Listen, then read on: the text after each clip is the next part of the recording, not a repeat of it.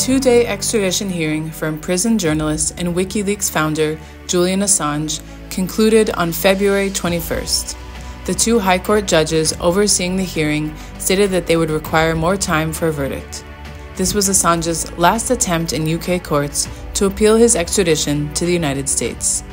Hundreds gathered outside London's High Court of Justice throughout the court proceedings in solidarity with Assange, demanding his immediate release and against his extradition to the United States. And this case remains a stain on the US, a stain on the UK, and both governments should be absolutely ashamed of it and what they're doing to press freedom and our rights. Because what was going on in there is the prosecutors telling us that journalism is a threat to democracy. And whistleblowing is a threat to democracy. Our right to know is a threat to democracy. So shame on them and free Julian Assange. On the first day of the hearing, Assange's defense team presented on the grounds of appeal against the extradition.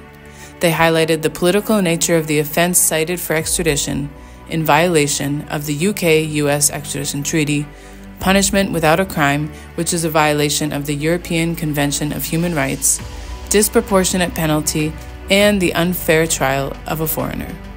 Assange was not present for the hearing on both days due to health issues that had been aggravated by his imprisonment. The court was also reportedly not prepared to accommodate journalists covering the proceedings, and they faced significant obstacles in following the court proceedings properly. It was absolutely amazing to be in the courtroom this morning. I was not in the actual courtroom yesterday, but in a side room where I couldn't hear anything. Now I was in the actual courtroom and I still couldn't hear anything.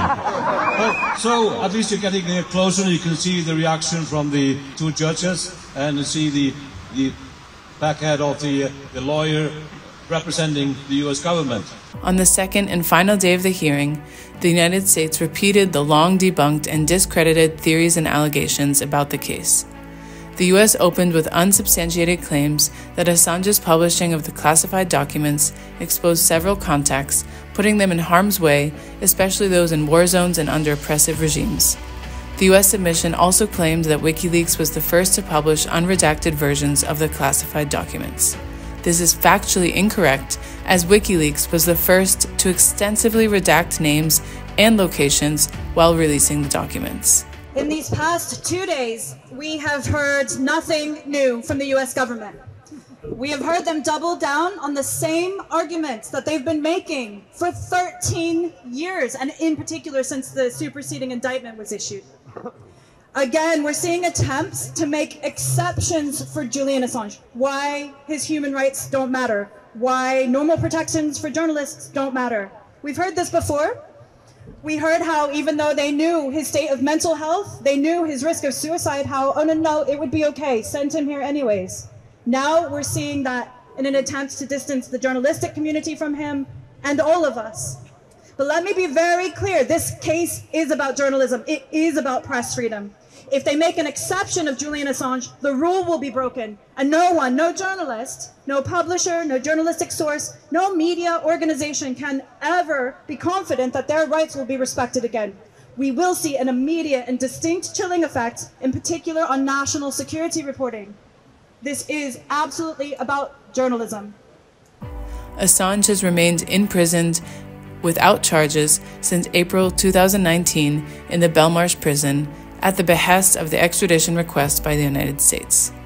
His extradition was initially rejected by a district judge in London in January 2021 on grounds of Assange's mental health and the risk of suicide and other bodily harm if he was extradited. This decision was overturned by the High Court in London in December that year based on diplomatic assurances given by the US after the district court's decision. In June 2022, the UK Home Office sanctioned the extradition based on the High Court's decision. If extradited, Assange will stand trial in the US and face 17 charges under the notorious Espionage Act that could land him a 175-year prison sentence.